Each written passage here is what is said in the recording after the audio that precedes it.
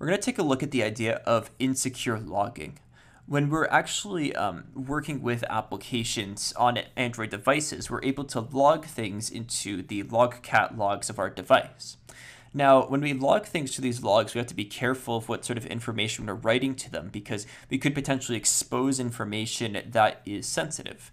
So we're going to take a look at what this would usually look like inside of an application and how we can sort of find these vulnerabilities and determine if they exist.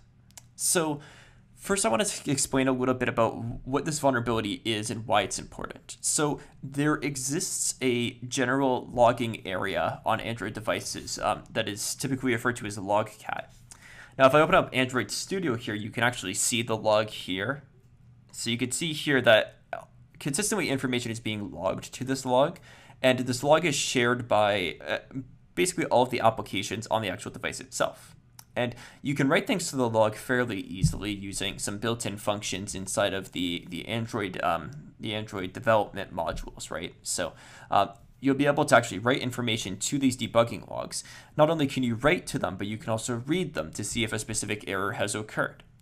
The reason why we don't want to log any sensitive information to this is sort of twofold. For one, as you can see here, I can easily access the logcat logs just by having the device plugged into my computer or by having the device running through an emulator on my computer. But more so, that what's important to this is that somebody can actually create an app that can read this logcat log. That means in turns they can read any messages that are logged to here. So if you, for instance, are logging information about a user's password or something like that, if I have an application that's like sniffing the log file on this person's device, I'll be able to see that information as well. So this gives you some context behind what this vulnerability really is and why it's important. So it's not really just a matter of like logging information that is sensitive, such as like an API key or something like that that someone might see from, looking at the logs. It's also a matter of someone, a third party sort of like sniffing the logs of a random device to grab information about the user. So to give you an example of this, let's go ahead and open up our Diva application.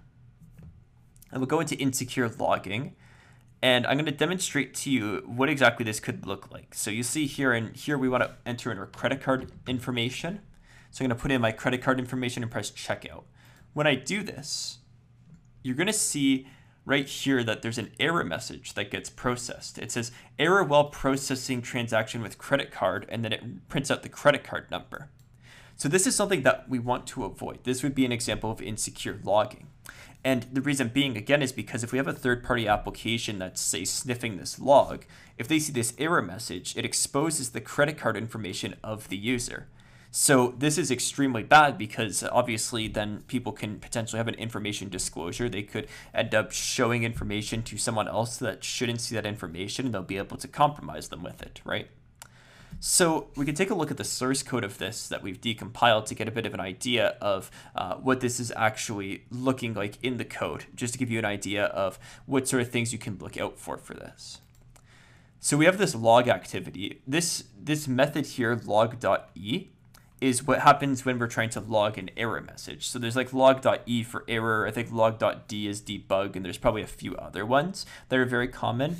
And as you can see here, it gives the actual error message, and you can see it actually writes in whatever is inside of the text box of the credit card field.